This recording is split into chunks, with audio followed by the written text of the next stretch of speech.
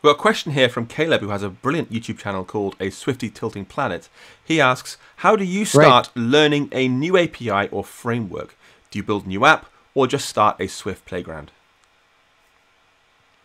That's a great question. And I think it all comes down to like, what am I learning, and also how you prefer to learn. So for me personally, I love Swift Playgrounds, and it's my go-to tool for learning new things or experimenting in general, prototyping, whatever it might be. I tend to start with a playground.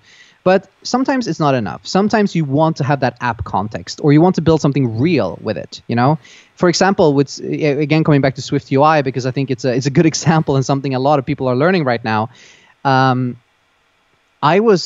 I started learning Swift UI like the day it came out, right? Like just like yourself, right? You even wrote a book about it the day it came out, which was very, very funny.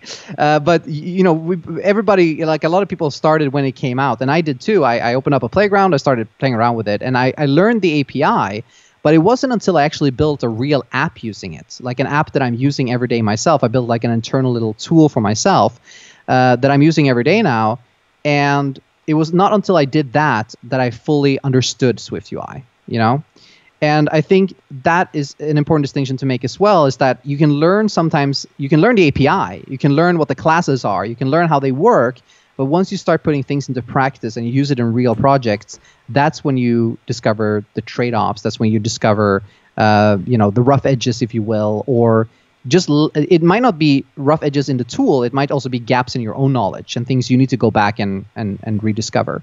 So I would say, like, in general, playgrounds for learning new APIs, things like that, for experimentation.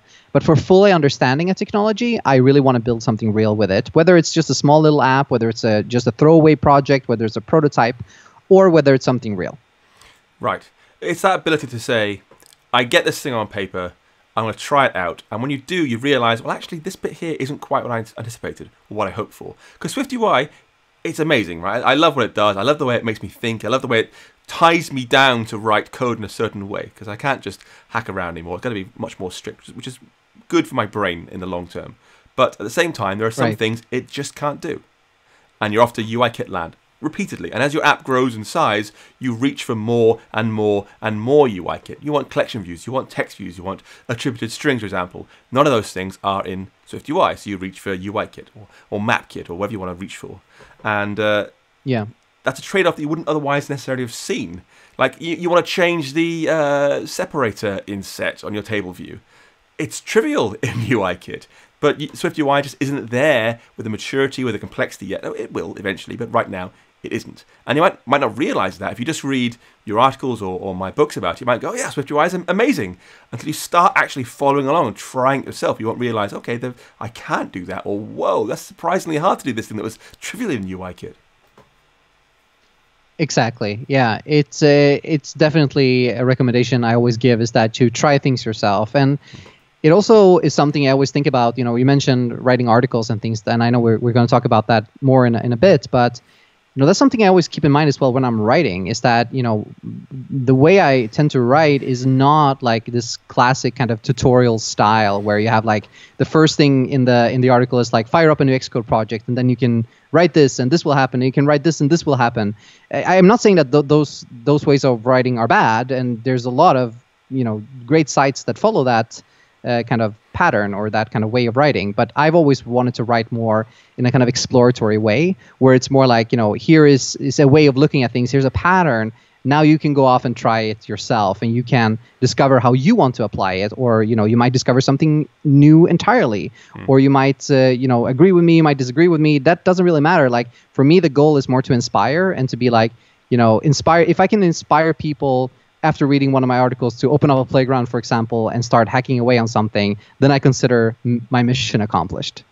Yeah, the disagreeing thing's really important. I saw a tweet this morning to Erica Sadun and I about one of our recent Swift Over Coffee episodes. And we were talking about how much we like Swift's new argument parser, how it's really beautiful, Swift 5.1 with the property wrappers and the flexibility. And he was saying, I disagree with you. I don't like the way it's not POSIX friendly here, and here. And I wrote back saying, And that's cool. That's great. If we all thought the same thing, it'd be a very boring world indeed. Because it's okay. Here are our views. You have your views, and that's perfectly normal. We haven't got to all see exactly the same way on stuff. Exactly. And this is a trap that I feel also that a lot of beginner writers are falling into. And I definitely fell into this myself. And it can also be applied to conference talks and any form of kind of sharing or any form of discussion you want to start. A common trap to fall into is that you feel this need to convince everybody of your way of thinking. And it also comes down to that, like I talked about earlier, how I was, as a more junior developer, very keen to convince people of my way of thinking. Yeah. And I'm, again, very happy that I've dropped that. And now, I definitely don't look at my writing that way. Like, I'm not a dependency injection salesman, right? I don't get a commission every time someone writes a unit test. Like, I'm not in the business of convincing you of X, Y, and Z. I'm in the business of just writing about it because I like it, I'm passionate about it, and I want to share it. And then what you do with it, if you read one of my articles and you say, well, I don't want to use that, that's great. Like, I don't think that's a failure at all. I think that's just as much a success as if you read it and say, I want to use that. Again, the goal is to inspire and to inform also to some extent, but more to just to kind of spark something, whether that is an agreement, a disagreement, or just a curiosity. Whatever you're sparking, that's kind of the goal for me, not necessarily to convince someone, because I just feel like that's kind of it's kind of like a backwards way of approaching something like that. Right.